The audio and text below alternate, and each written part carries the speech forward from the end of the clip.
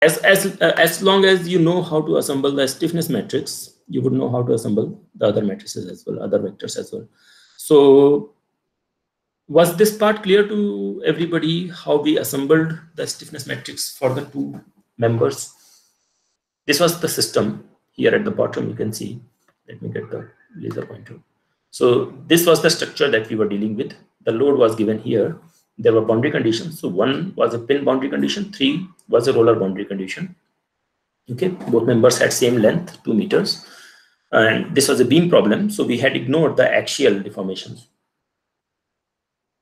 Okay, and we had developed the stiffness matrix for the first member, and the stiffness matrix for the second member was exactly the same. There was no difference between the two stiffness matrices. As the EI terms were the same, the EI is uniform, it was given, and so on. And then what we do is we assemble the two stiffness matrices to make one global stiffness matrix. We are calling that K total. Okay, so the global structure has 6 degrees of freedom. 1, 2, 3, 4, 5, 6. Okay, out of these 6, 1, 2, 3, 4 belong to member 1, and 3, 4, 5, 6 belong to member 2. All right. So then we develop the stiffness matrix for member 1, which occupies this space. Okay, and then the stiffness matrix for member 2 occupies this space, and then we assemble them. We assemble them in such a way so that the common degrees of freedom are repeated, and then you simply arithmetically add the numbers that are there in the two stiffness matrices. And when you put zeros here, what does that mean? I had explained that last time. 5 and 6. 5 versus 1, 5 versus 2, 6 versus 1, 6 versus 2. What does that mean?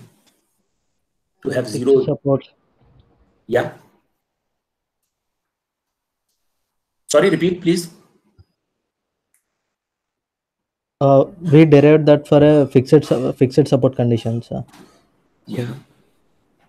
So it basically means that if I apply any unit deformation in 1 degree of freedom, there will not be any force consequence on the 5th degree of freedom or the 6th degree of freedom. Okay, and that is true because during this process, when we are applying a unit deformation at 1, we are keeping all other degrees of freedom fixed.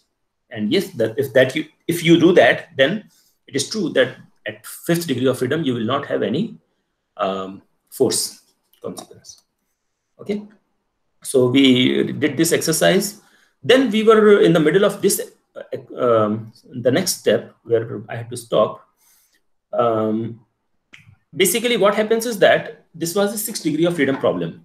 And if it's a 6 degree of freedom problem, you got 6 equations and 6 unknowns to deal with, right? And that's how we can solve it. And these are basically 6 equilibrium equations that we need to solve. Fine. But what happens is that all 6 values in a typical problem are not, all 6 known values are not either displacements or forces. Out of these 6 values that are unknowns, some of them are displacements and some of them are forces. Okay. So the way we do it, the way we take the next step is we write the 6 equations, simultaneous equations, just like they are written here. Let me take 2 steps back. So we write the 6 equations like this. Now, if you look at this F1 to F6 here and delta 1 to delta 6 here, all the unknowns are not on one side. Some of the unknowns are here and some of the unknowns are here. Which ones are unknown here? So let's look at the forces. Which forces are unknown? Force 1 is unknown or known? Unknown, sir. Unknown. Correct. Force 2 is unknown or known? It's known. It's 0. No one, sir. It's 0. Yes. Okay. So there is no external moment acting on the 2nd degree of freedom. Correct. Likewise, force 3 is unknown, or action. I mean, I'm calling it F here. Soon I will change this nomenclature to action. Okay. So, and deltas to D. Be mindful of that. So the force 3 again is unknown. Force 4 is known. That is 0. We are not applying any external moment at 4. Force 5 is known, which is -5, right? -5 kilonewton. And force 6 is again 0. Known. 0 known. Okay. So the unknown forces here are 1 and 3. F1 and F3 are unknown. The rest of them are all known. If I look at deltas, you will see that exactly the remaining quantities in delta are all unknowns. So F1 and F3 are unknown. On delta side, you will see that delta 2, delta 4, delta 5, delta 6 are unknown. You can check that. Okay. So either you know the force value at a point or you know the displacement value at that point. Okay. Fine. So delta 2 is, yeah, we don't know how much rotation it will have. Delta 4, we don't know how much rotation it will have. Delta 5, delta 6, we don't know. Fine. So what we can do is we can substitute those values, and what we will be left with are still 6 equations, but they are kind of staggered because some unknowns are sitting here, some unknowns are sitting here. So what we do in the next step is try to segregate the known from the unknowns, okay, or the fixed degrees of freedom from the free degrees of freedom. You understand the difference? Because where the displacements are known, those are fixed or restrained degrees of freedom. And where the displacements are not known, those are all free degrees of freedom. So your fixed degrees or restrained degrees of freedom are 1 and 3. That's where the displacements are known. The 2, 4, 5, and 6, where the displacements are not known, you need to calculate that. Those are all free degrees of freedom. Fine. So we separate knowns versus unknowns, or you can say we separate the restrained degrees of freedom from unrestrained or free degrees of freedom. Okay. So we had done these steps. Basically, what we do is we bring these F1 and F3 are unknown, right? So these are your restrained degrees of freedom. So we bring the equations corresponding to restrained degrees of freedom. We move them down. Likewise, we move down the delta values which are corresponding to restrained degrees of freedom down. So these are the delta 0 and delta 0 here, delta 1 and delta 3. We move them down, and as we move them down, we also move these columns, red and green columns, to the end. Okay. So as we do this, we have not changed anything fundamental at the equation for these equations. All we have done is replaced or rearranged the terms in the same equations. Okay. So now these F1, F3 are restrained degrees of freedom. Likewise, delta 1, delta 3 are corresponding to restrained degrees of freedom, and values are 0, 0. Okay. Fine. So now this is the new 6 equations. This is how they look. Okay. You got F, all F values, the stiffness matrix, all delta values. Okay. The way it is often referred to, now the nomenclature is slightly changing. Instead of F and delta, now I'm going to call them A and D. And S corresponds to stiffness. So instead of K, I'm going to use S. This point onwards, this will be the nomenclature. Please pay attention. A will be for actions, which includes forces and moments both. Okay. A is action, which includes forces and moments. S corresponds to stiffness instead of K.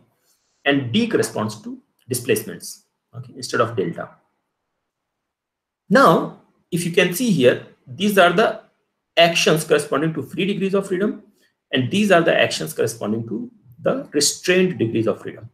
So we can write this whole equation. If we break this stiffness matrix also in 4 parts, we can call this part as the stiffness terms belonging to free and free degrees of freedom. And this one, restrained and free. This one is free and restrained. This one, that is free and restrained. And this one is restrained and restrained. That is stiffness terms between 1 and 3 degrees of freedom, because those are the restrained degrees of freedom. Okay. So basically this equation, this entire equation has been rewritten as AF, AR. These are the 4 terms corresponding to AF. So these are individual vectors. These are not individual terms. Likewise, this SFF is not a single term. It's a submatrix in itself. Okay. So AF, AR, that is equal to SFF, SFR, SRF, SRR, DF, DR. Okay. Any questions with this way of writing? Excuse me, sir. Yeah. Sir, is there any rule of breaking the global matrix into 4 parts, or just arbitrarily breaking? No, not arbitrarily. Like, what do you mean by rule? The procedure that we are following. Yes. You see, you don't necessarily have to break this into these parts. The 6 equations can still be solved as individually. You can pick up the equations. Basically, what you need to solve for are these deltas. So that's how you would do. First, you solve for these deltas. Even if these deltas were scattered, like originally when before we reshuffled these equations, before we rearrange these terms, starting here, you can see the delta 2, delta 4, delta 5, delta 6 terms were like kind of scattered. Likewise, your F1, F3 terms were kind of scattered. You could have still solved this set of 6 equations, like if you're doing it manually. But what we are trying to do is try to do it through a computerized system. So in that computerized system, it is always better to separate that into unknowns and knowns, so that the same set of equations are available at one place. Okay, sir. Okay, so all we are doing is we are separating the restrained degrees of freedom from free degrees of freedom.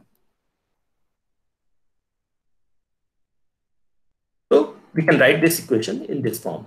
Now, if you break this equation further, you can, or expand this equation, basically what you will see is AF is equal to SFF dF plus SFR dr. Okay. Likewise, AR is equal to SRF, AR is equal to SRF dF plus SRR dr. Okay, which is essentially saying F1 and F3 is equal to this matrix multiplied by this vector plus this matrix multiplied by this vector, which is true, which is basically F1 term is equal to this entire thing multiplied by this entire thing plus this entire thing multiplied by this entire thing, and likewise F3. So you are just saying the same thing in a more compact way. Okay. Now this is these two equations. So this is one equation, as AF is equal to SFF dF plus SFR dr. AF is equal to SFF dF plus SFR dr. Likewise, AR is equal to, I will write it, since it is not written already. AR is equal to SRF dF plus SRR dr. Okay. These two equations form the backbone of this entire solution. Okay. So you should familiarize yourself with this equation. That is the same equation as this one. We have just expanded this one into this form. Okay. Now coming back to our problem.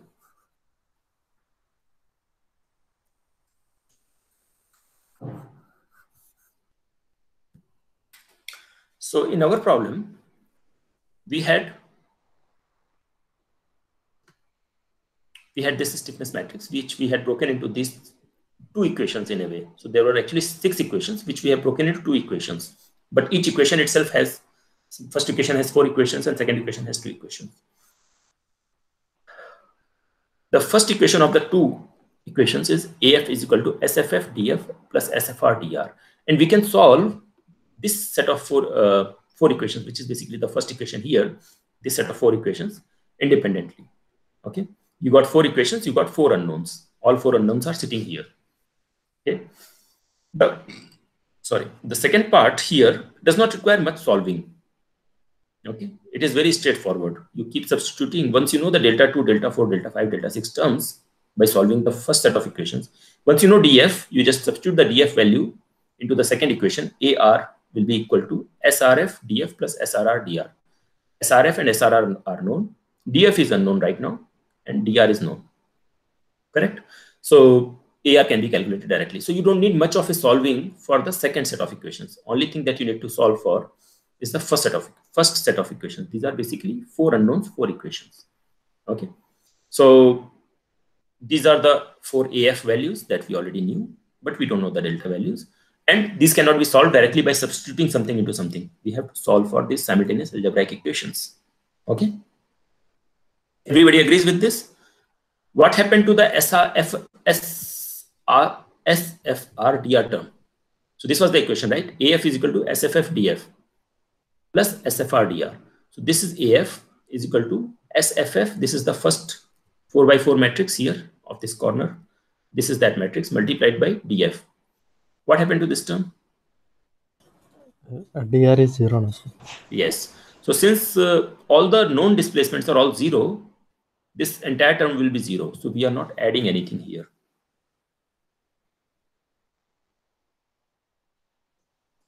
There will be also one SFR dr, but that dr term is 0, so we are ignoring it. Only this much is to be solved for. Even if it was there, it would have been a constant term that we can directly substitute from this one. So you could have moved this to this side and solve it. When would you have non-zero dr? Right now dr is 0, right? When would you have non-zero dr? Support settlement or some like that's Yes. So the boundary conditions have to be non-zero boundary conditions, right? So either your support settlement is given as a finite support settlement, so something like that. If that kind of a problem is given, then you would have a non-zero dr. Then this term, this second term here will not be 0, and you have to calculate that and substitute and move it to the left side and deduct it from these values, and again solve the same problem. Fine. So it does not add any further complication. Only thing is that this is something that you have to be careful of. If the problem has any non-zero drs or non-zero displacement boundary conditions, then those have to be accounted for here. In this particular problem, since all the loading is only the load kind of a, there is no boundary condition, non-zero boundary condition given. Only external loads are given, so we don't need the second term. That's why this equation. Okay, so we got this equation. This has got 4 coefficients.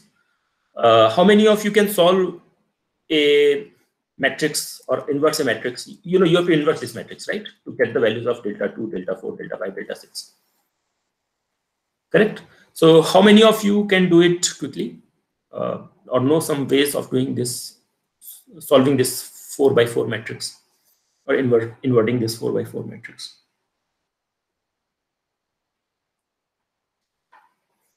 Can your calculators do this 4x4 matrix? Yes, sir. Yeah. What size? What is the maximum size of matrix it can solve? 4x4. 4x4. Yeah. So some calculators can do 4x4 also.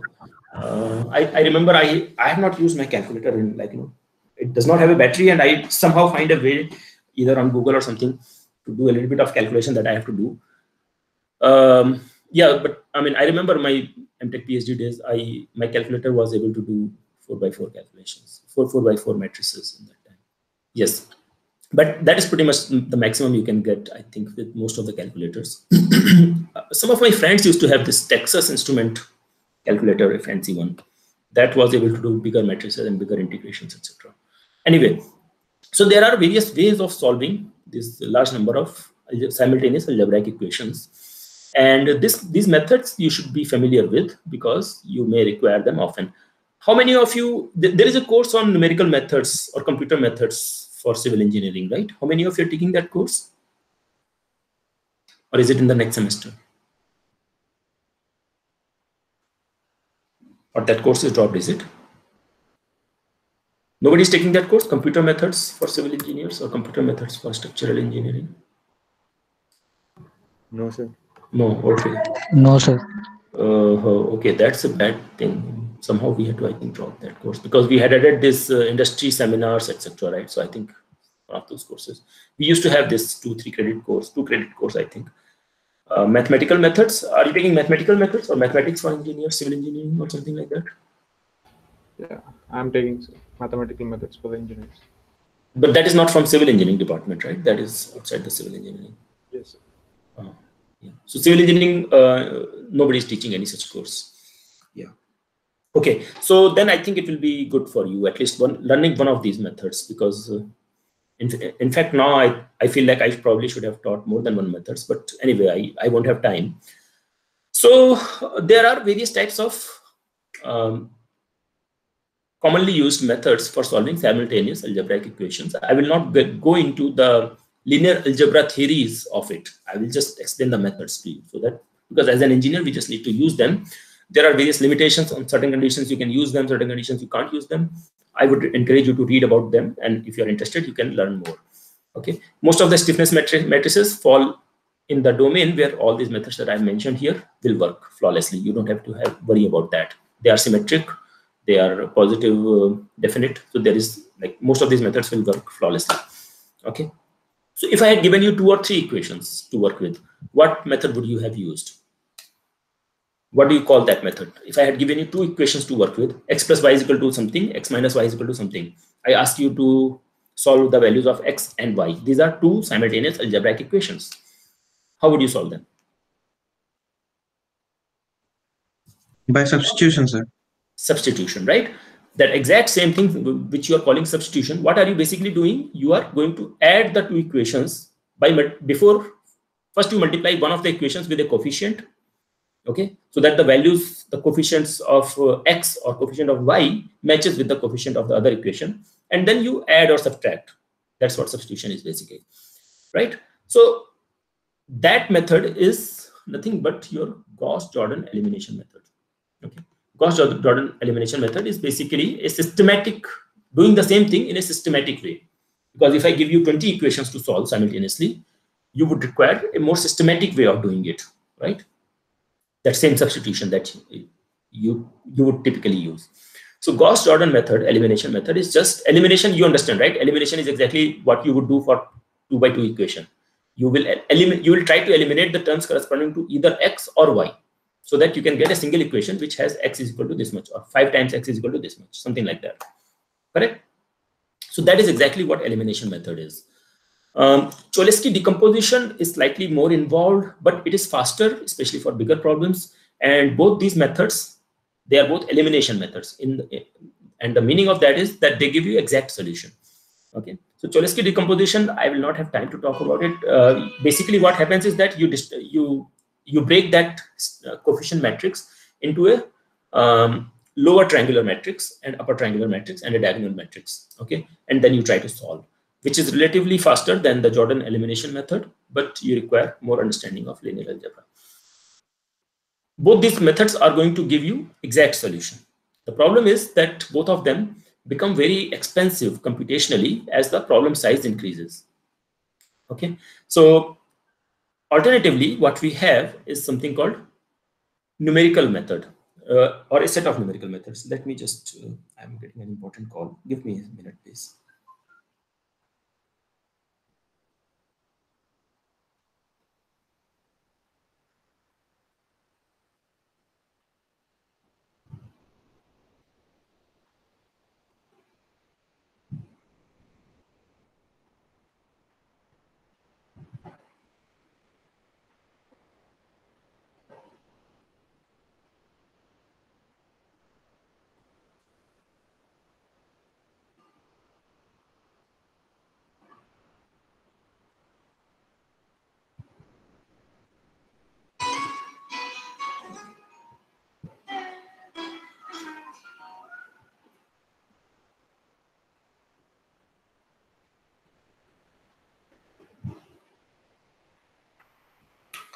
Sorry. So the other set of methods are called iterative methods or numerical methods. Okay, they don't give you the exact solution, but they have certain advantage, especially with larger problems. Okay, so we will use one of those methods, which is known as Gauss-Seidel method, to solve this problem. Okay, and I'll just show you through an example. So once you know the example, you know how to solve it.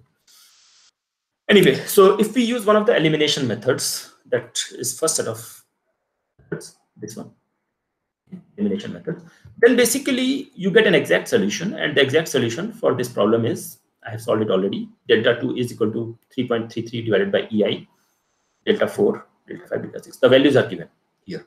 Okay, so this is the exact solution. Once you know your delta values, what you need to do, you remember these equations: AF, AR, SFF, SFR, SRF, SRR, DF, DR. So what you have solved for is DF, and your AF was already known. Your DR is already known. Only thing that is not known so far is AR. So that is very easy to get now. AR is equal to SRF DF plus SRR DR. Right? AR is equal to SRF DF plus SRR DR. So all the rest are known to you. You can simply solve for AR. Once you know the AR value, you know all the reaction forces, right? All the unknown forces. And from the unknown forces, you can calculate all the bending moment diagrams and all the other internal forces. Fine. So that is the entire solution. So now we have solved that problem. I have not given you the final solution to this problem, but basically we have solved. We have solved the delta 2, delta 4, delta 5, delta 6. We have solved. The values were, I just told you the values. These values 3.33, 6.67, and so on. And after that, F1 and F3 could also be solved, right? Which are basically ARs. Fine. So once you know that, you can draw the bending moment diagram of the entire problem.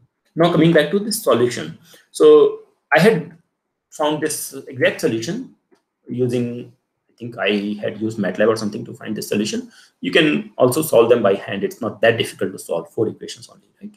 But if you had more number of equations, then it would have become much harder to solve for an exact solution. So this is what we have to do. I'm explaining only the Gauss-Seidel method, which is one of the faster or more efficient iterative method. The other one was Jacobi method, which is basically earlier version. The Jacobi's method was earlier version of Gauss-Seidel method. So Gauss-Seidel method is more efficient. So I'm not explaining the Jacobi method. I'm just talking about Gauss-Seidel. What we do is, the idea here is that you start with an assumption. We need to find the values of delta 2, 4, 5, 6, right? So we start with an assumption of all these 4 deltas. Okay. Then what we do is that, and these are basically 4 equations. 0 is equal to EI times 2 delta 2 plus 1 delta 4 plus 0 delta 5 plus 0 delta 6. That is first equation. Likewise, second equation. 0 is equal to this multiplied by this. So what we do is we assume that in the first iteration, all my deltas will be 1. Let's say we start with assumption of 1. You can start from 0 also, doesn't hurt, whatever.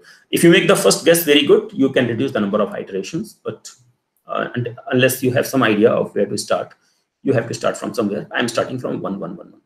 Okay. But what we do is in the first equation, the first unknown, we don't substitute the value that we know, but we calculate for it. So from the first equation which is 0 is equal to 2 times EI times delta 2 plus 1 times EI times delta 4 plus 0 times delta 5 plus 0 times delta 6. What we do is we substitute delta 4, 5, and 6, but we don't substitute the value of delta 2. Instead, we calculate the value of delta 2. Likewise, in the second equation, we calculate the value of delta 4.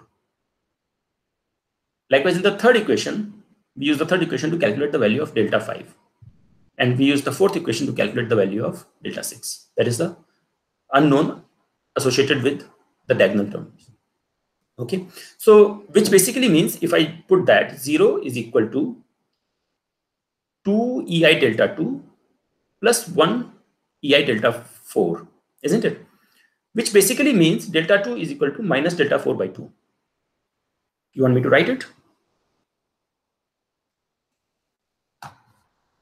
0 is equal to 2 EI delta 2 plus 1 EI delta 4, isn't it? And the rest of the terms are all 0. So I use the first equation to solve for delta 2. Delta 2 is equal to EI will cancel out. Sorry. EI and EI will cancel out. Delta 2 is equal to minus delta 4 by 2. That's what this first equation is. In the second equation, that is 0 is equal to, again, I will not write the EI terms because they are going to cancel out anyway. 1 times delta 2 plus 4 times delta 4 minus 1.5 times delta 5 plus delta 6. Okay. So the second equation we use to solve for delta 4. That is the second unknown. So my delta 4 will be equal to, that is given here, 1.5 times delta 5 minus delta 6 minus delta 2 divided by 4, because this is 4. So this will be my delta 4 value. Likewise, we write the equations for delta 5 and delta 6. Then what we do is, we start with delta is equal to 1, 1, 1, 1. But in the first equation, of course, we can substitute only on the right hand side. So on the right hand side, whatever terms we have only the term of delta 4, we substitute delta 4. Then we get the new value of delta 2. In the subsequent equation, we substitute the new value of delta 2 here and the old values of delta 6 and delta 5, because we did not get any updates on delta 5, delta 6. So we keep updating the latest values of each terms that are on the right hand side. Okay, and we keep getting the new values of delta 2, delta 5, 4, delta 5, delta 6. I'll show you a few iterations here. So we started with 1, 1, 1, 1 for delta 2, 4, 5, 6. once we substitute the value of delta 4 in the first equation, my delta 2 changes from 1 to minus 0.5, and 4, 5, 6 remain as it is, 1, 1, 1. Then when we go to the second equation is used to solve for delta 4. So my delta 2 remains the same, delta 5 and 6 remain the same, delta 4 changes to plus 0.25, and likewise we keep going. We solve for delta 5 here and we solve for delta 6 here. Okay, that is my first iteration is completed. Second iteration, again we substitute these values. So we substitute basically delta 4, delta 5 and delta 6 to get the value of delta 2. That is this one. Then say delta 4, delta 5 and delta 6. So we keep going like this.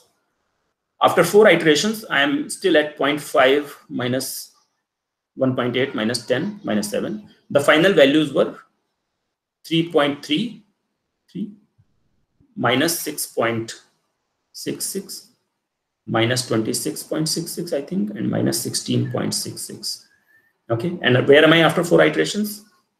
Very, very far from there. It took me about 30 iterations to reach these values. Okay, so still these values are not very close.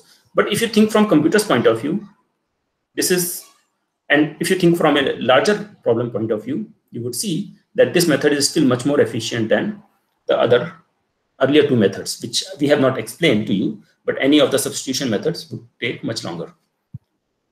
Okay, fine. So basically, you can see that after 30 iterations, we reach pretty close, but not very close, but still it is okay. And maybe for a computer, it doesn't matter. You can go to 100 iterations. By 100 iterations, you would reach almost the exact solution value. Okay, so that is one method we have explained. I will give you a small computer program as an assignment, fine, for you to solve one matrix, basically, one set of simultaneous algebraic equations that will help you understand this method, which is also important. As an engineer, you should know, you should be familiar with some of the numerical methods. Okay.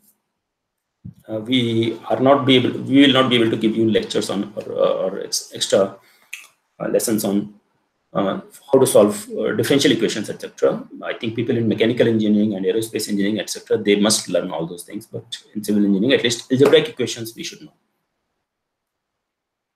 Okay. Any questions so far?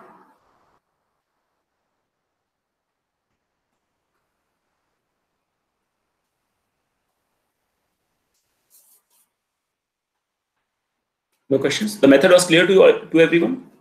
What did we do in this method? It was clear to everyone, right?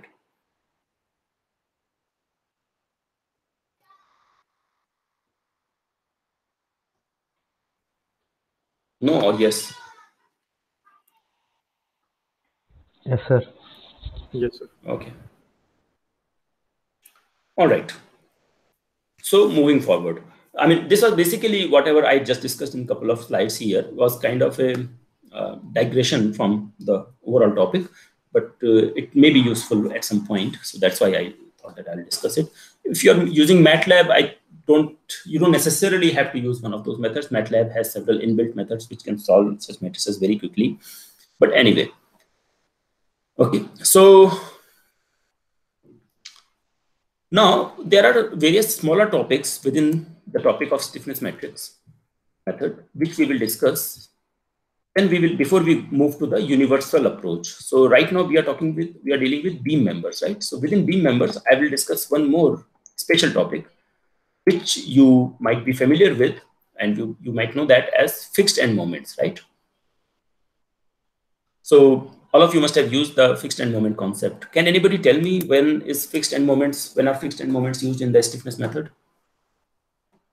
Or fixed end reactions?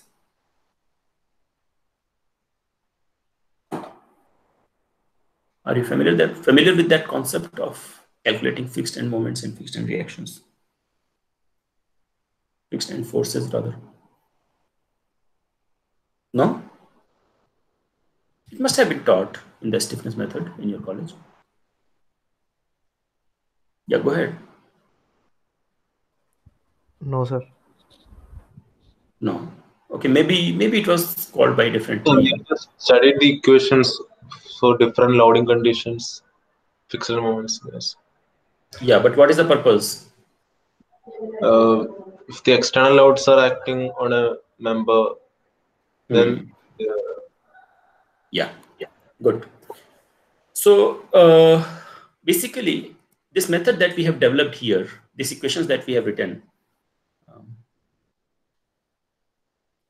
A is equal to SD, right? That's what we can say. This is combined A is equal to SD. This thing is applicable wherein this A is basically all the forces that are externally applied, but where are they applied? They are applied only where there is a degree of freedom defined, right? So if this 5 kilonewton was acting here, it is where the degree of freedom 5 is already present. Okay. If this load was acting somewhere in the middle, then I had two options. I had an option to create a degree of freedom here, which corresponds to that loading. Okay. Or alternatively, there is something I can be smart about. But if the load was not a point load, it was a distributed load, for example, then how many degrees of freedom could I create all along the member? I cannot do that, right? So then it becomes fundamentally difficult to address such kind of loading conditions, and therefore we have to invent something to handle the situation when the load is not really acting at one of the degrees of freedoms. So we had this 6 degrees of freedom defined. If the external loads are acting along like 1, 2, 3, 4, 5, 6, then there is no issue. We can handle that. This equation can handle it. But if the load is acting elsewhere or in other direction, or if it's a distributed load, then how do we handle it? That is a challenge. Okay. So for that, they have people have invented something called fixed end moments or fixed end reactions or fixed end forces. It is known as several names. Okay. The idea for fixed end moment is as follows. Let me try to explain.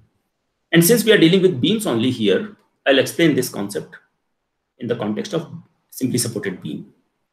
So let's say I have a continuous beam that I want to solve.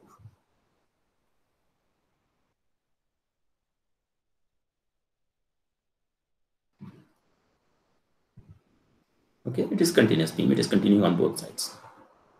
This span of the beam is loaded with a uniformly distributed load. Fine. Now what happens is that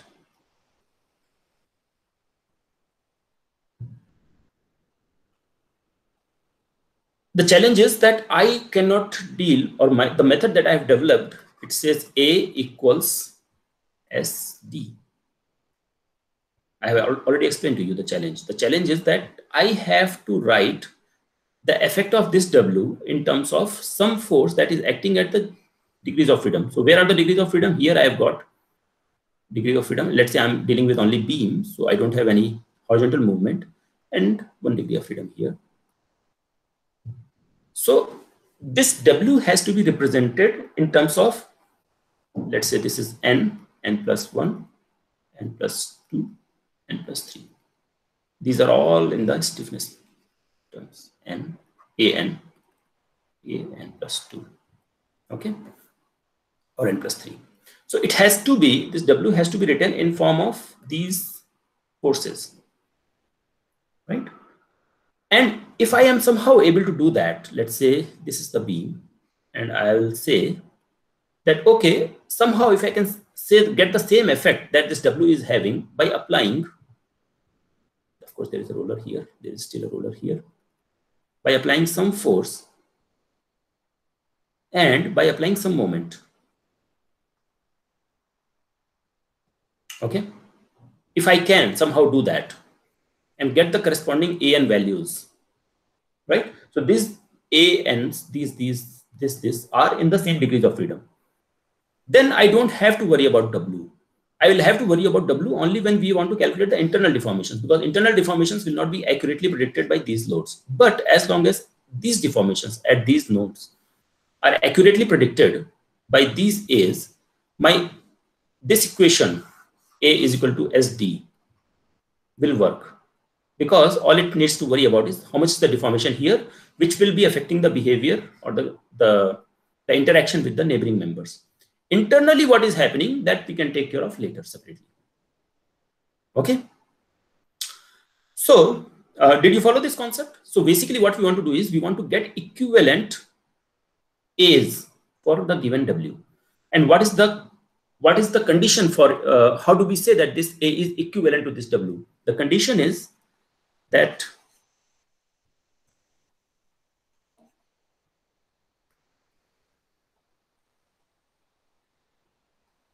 because of these A forces that I am applying, equivalent A I am applying, for these, because of these, the deformations or the displacements here, let's say some displacement I'm getting here or some rotation I'm getting here, because of these A values, the rotation that I'm getting here should be same as what I would have gotten if I had W acting here. Not every deformation, only these two deformations, here and here. These should match. This should match with this, and this should match with this. Of course, I cannot match all the other deformations everywhere. Okay, as long as I'm able to match this much, its interaction with the rest of the system will not be affected, and I can solve, and I will still get a correct value of deformations and forces everywhere, at the joints at least. In between the joints or in between the degrees of freedom, I will handle it separately. Okay. So now I have to do, what I have to do is I have to find the A value which is equivalent to W, or A value that produces the same deformation that W does. How do we do that? It's pretty simple actually, if you see. Let's say this was some kind of a simply supported beam. I'm giving you now an example of a simply supported beam to keep it simple. This is a simply supported beam, and I have a W load acting on it. Okay. Because of this W load, the beam is going to deform. Right? It is going to have a θ1 and θ2. What I am saying is that I want to know, see, vertical forces will be directly taken care of by the reaction, so I'm not plotting them separately here. But I mean, if you want, you can understand that too equally. What I'm saying is that let me do one M1 and one M2 on the same beam in such a way that it also produces the same θ1 and θ2.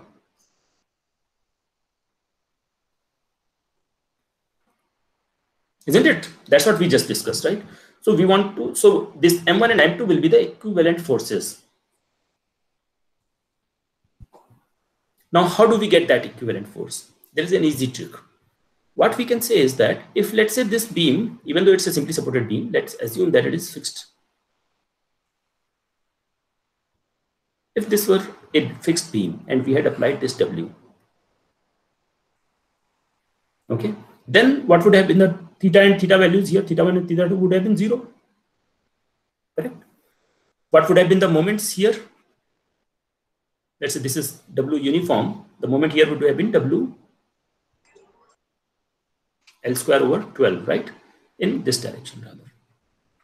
And the fixed end moment here would have been same, W L square by 12. Isn't it? Which is equivalent of saying, and the theta would have been 0. Theta would have been 0, θ1, θ2. Which is equivalent of saying, or equivalent to say, you take a simply supported beam, you apply the distributed load W, you get θ1, θ2. Then you take the same beam, but you apply opposite of these moments. Okay, so instead of, I'm sorry, you apply, you apply opposite of, sorry, you apply exactly these moments. I'm sorry, you apply exactly these moments. Okay, what will it produce? The same deflection. Same deflection, but in opposite direction.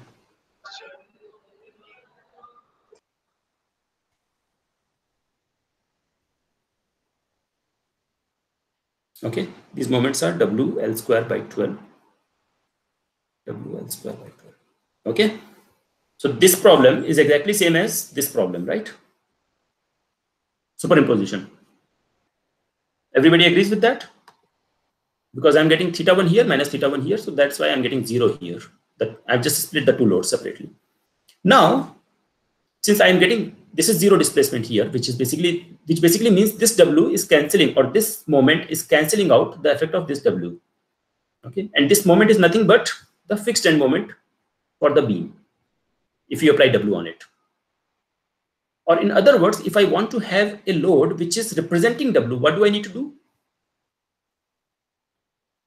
Okay, so let me write this. This I'll call M fixed end moment, both of them combined. Okay, so M fixed end moments, this both combined, of course, they cancel the effect of W. Exactly, right? They make the net fixed end moments, the net end displacement 0. So they cancel the effect of W. But if I want to have an M something, some kind of an M, I don't know, I have not given it a name, which would be equivalent of W.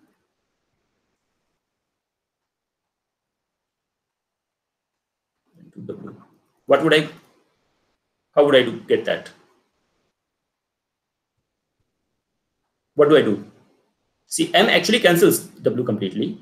So which M would it be that would not cancel, but it will be exactly equivalent. It will do exactly the same thing that W is doing. Anybody?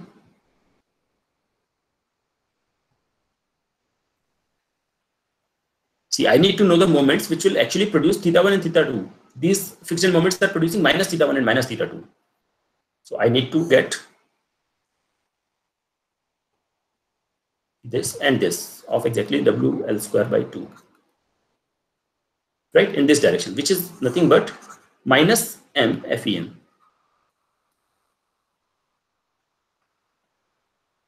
So if I have this kind of a loading, and it does not have to be distributed load, no matter what load it is.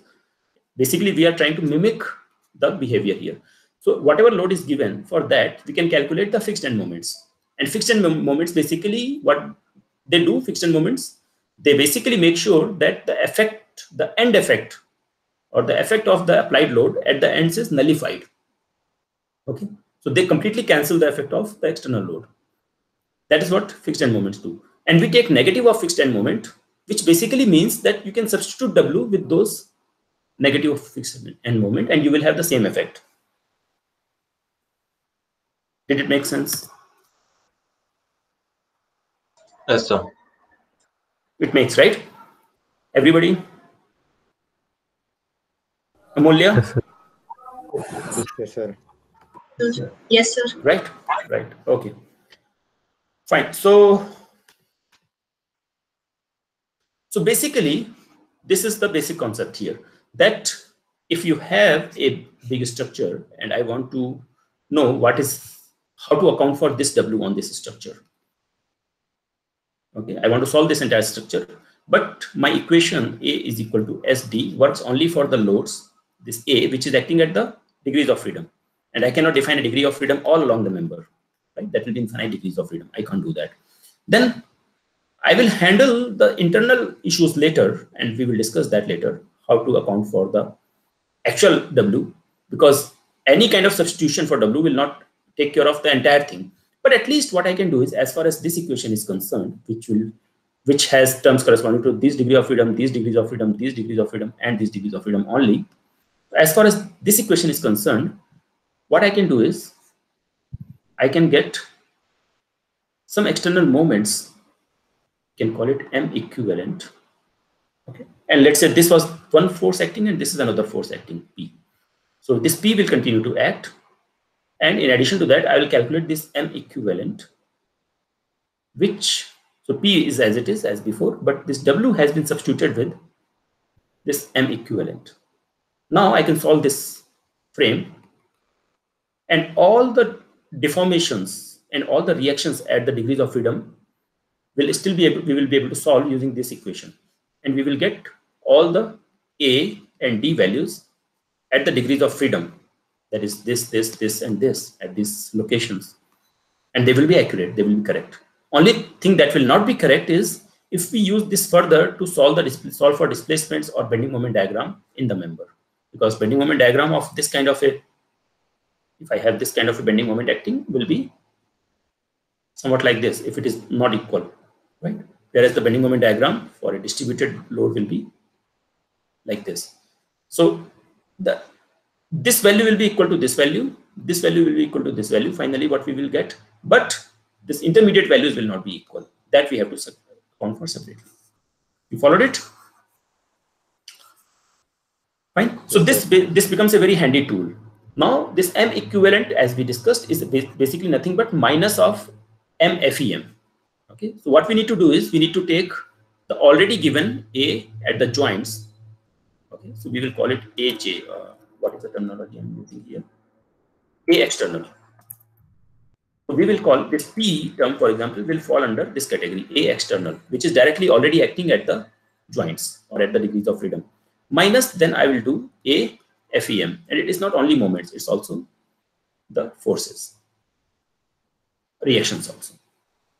Okay. So basically that's all we do. We substitute in this entire matrix, in this entire equation, A is equal to SD. We substitute A with A external minus A FEM. Okay. So that's what this entire discussion is about. I think I've explained enough.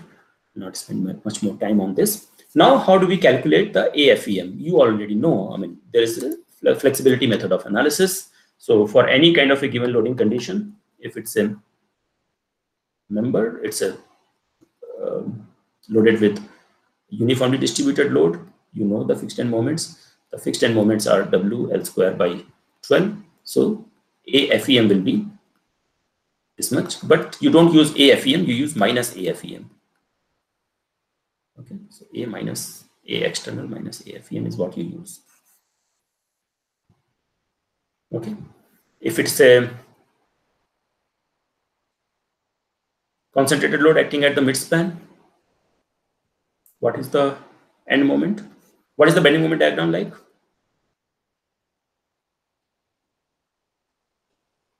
It is like this, right?